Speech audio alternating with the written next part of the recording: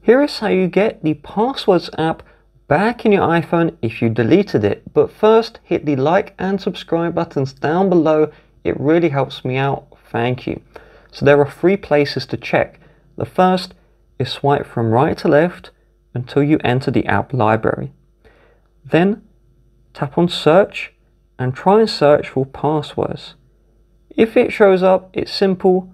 Long press passwords and drag and drop it. If that doesn't work, head back into app library, then scroll to the bottom and tap in the hidden folder.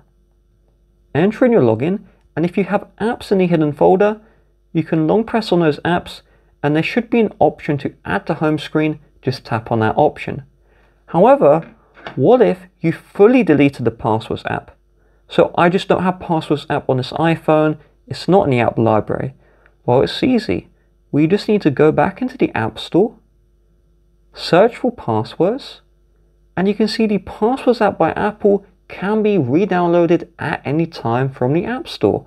So just tap the cloud and patiently wait for Passwords to download. It should show on your home screen or in the app library. If it's in the app library, put it back on your home screen and then you can open it up